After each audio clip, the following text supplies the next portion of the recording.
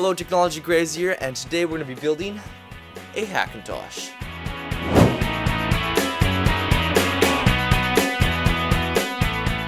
Now, what is a Hackintosh? Well, it's basically a Mac computer that you build your own. So you get to pick your own parts, you get to build it all yourself, and assemble it, install Mac on it.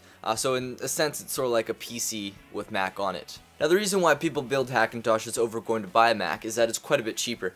As you know, Macs are extremely expensive, and they have okay parts, but you're really buying the Mac.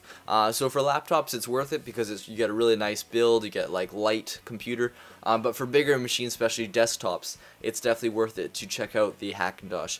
Just because you get to pick your own parts, so you get to go a lot faster for a lot cheaper.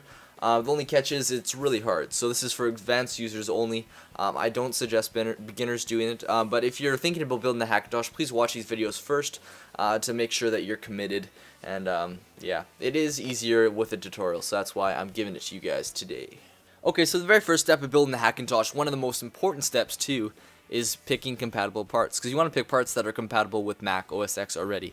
So to find a list, go to TonyMacX86.com. Links will be in the description. You definitely want to bookmark this website because it has everything you need to build a Hackintosh, including guides, forums, downloads, and everything. We're going to be covering that later in future tutorials. Today we're going to be focusing on the buyer's guide.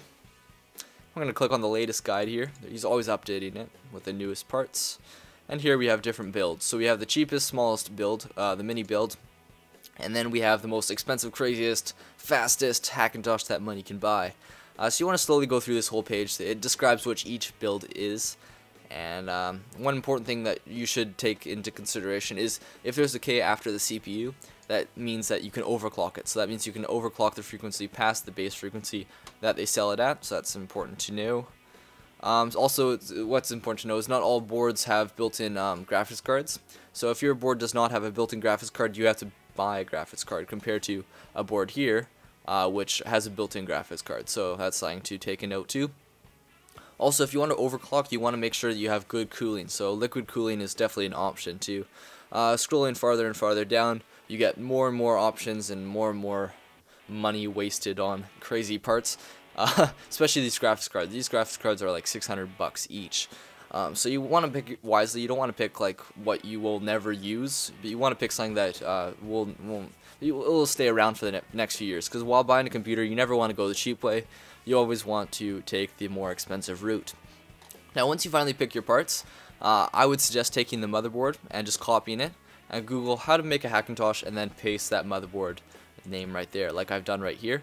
And we can actually click and find different guides of different people actually using that motherboard to create Hackintoshes. And they actually go through how to build it, which parts they used, which is also very handy, and how to install it, how to get the USB ready, and what to click, where to click, and when to click it. So if you can find a tutorial, that would really help. I'm going to be making my tutorial, but I can't cover every single motherboard. So if you can find one already out there, it basically securely lets you know that that your board is compatible with Mac OS X. Especially with the LG 2011, you won't find lots of guides because not a lot of people have done it. So if you can't find a guide, it's not the end of the world. You can follow mine. Just prepare. If you don't have a guide, prepare for lots and lots of hours of troubleshooting.